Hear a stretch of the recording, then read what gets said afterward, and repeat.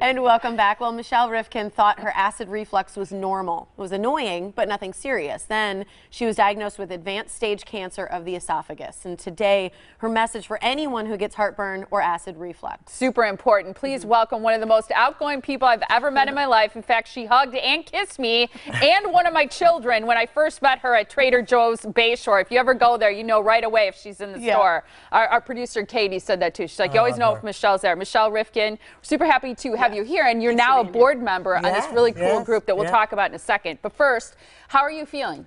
You know, 2 years last week, and how do I look? You look fantastic. I feel cancer-free, and all in your periwinkle, because that's the color of... Can we talk? And did you notice the nose ring is, Yeah, you've got a... I did that for the periwinkle month. Now I kind of love it. Yeah, you have a nose piercing. Yeah, nose piercing, yeah. What do your kids think about it? They think I'm crazy anyway, so, you know, it's just one more thing. It's okay. I love it. Yeah, it's okay. Yeah. Talk a little bit for people who don't remember maybe last time you were on exactly what happened, because a lot of people have acid reflux, a lot of people have heartburn, and again, they think it's just annoying, or they take a little over the counter to help manage it, or they try not to eat spicy food, but it may be a signal that there's something else. It's the worst thing you could do is ignore it. Yeah. You know, unfortunately for me, I was on medicine for the 12 years, so I felt great. So for 12 years for what? Acid reflux or heartburn? For heartburn, acid reflux, GERD. It's, you know, I couldn't sleep when you get that burning it. A lot of people have that, especially as we get older. Or in pregnancy, it's very common too. Yeah. That's because the baby already is trying to get in trouble. Yeah, because pressing on everything. Wants to let you know I'm coming, get ready. Yes. Yeah. So, you know, the problem is when you take the medications, and you can get them over the counter without any warnings on there at all. I feel like I just want to stand at, you know, some of those and say, hey, before you get this, you may want to call me.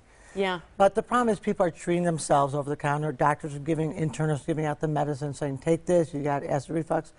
And that's the last you hear of it. And that's the worst, that's a death sentence. Why? Because I was on it for 12 years feeling great, no more heartburn, until I felt like I was choking, and then that's when I went and had an upper endoscopy.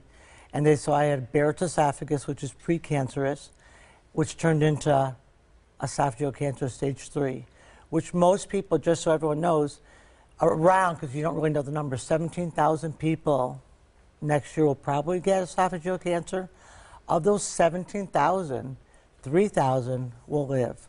Maybe. Only. That's so low. Only 3,000 live. Because they don't find it till later? It's the fastest growing cancer, one of the fastest growing cancers right now. What, is there a genetic link? Is there a lifestyle link? They don't link? know, but you really could prevent it. I did not have to get this, except, you know, it's great being friends with you guys. I love coming here. I just wish you'd do it at night. Yeah, me too. Don't worry. Well, humor would work much better in the evening. I got to stay up all night practically, okay? So how could you have prevented it? Well, I couldn't have, but my internist could have. It's his fault. Her. Oh, her fault. Yeah. Well, you know what? The thing is, you don't take a pill without being checked for it. You don't take your heart medicine. Yeah. You know, if you get that toe thing, you know, the ugly toe thing. No, on the nail. Fungus on the nail with the little, Yeah. You get one of medicine that you have to check your kidneys or liver, okay, for fungus. You give me a heartburn medicine for 12 years and you don't even question me about it. Not one time. You just, I got in the mail every 6 months. So should someone say, like, hey, I'm having heartburn, I'm having acid reflux, I want a test done? The pill, they'll probably give you the pill, see if it works. And, you know, not everyone, let's get this straight, not everybody with Barrett's or heartburn or acid reflux or GERD will get cancer. But here I am living 10 minutes from here, and I know 5 people within a 5-mile radius of me that now have Barrett's esophagus. No way. Well, and what's interesting is you felt better on the medication, but just because you feel better and the symptoms go away or drastically improve, it's still doing that to your esophagus. Right. You don't know unless you get it checked.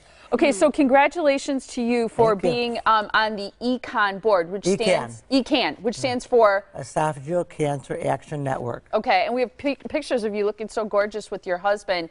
I bet you were excited. You're a great ambassador for this. You're loud. I'm the, you know, I'm pretty sure that's why I got the cancer. Bless you. Thank you. Bless you, Tiff. You're okay. I'm allergic to cancer, so I'm glad it's gone. It's fine. You know, it's a little windy in here. I got to tell you, I'm glad it wasn't It gets cold.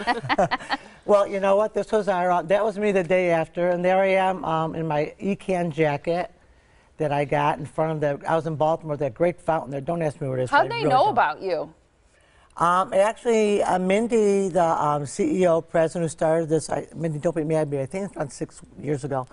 Unfortunately, her husband died from esophageal cancer, so her kids lost their father, and she lost her best friend, her husband. And we got, someone put me in contact with them. And I somehow just wrote to her and said, you know, I called her, I can't really remember. And when she just called me, and then we met at a fundraiser here in Pewaukee. You had Elise on here. Yep, remember that. Yeah, because I had to get another biopsy that day, but it was, I remember. Was okay. We're going to give people the website for ECAN, but can companies and people email you personally as well? I want everybody, but everyone needs to know one thing. April is Esophageal Cancer Awareness Month.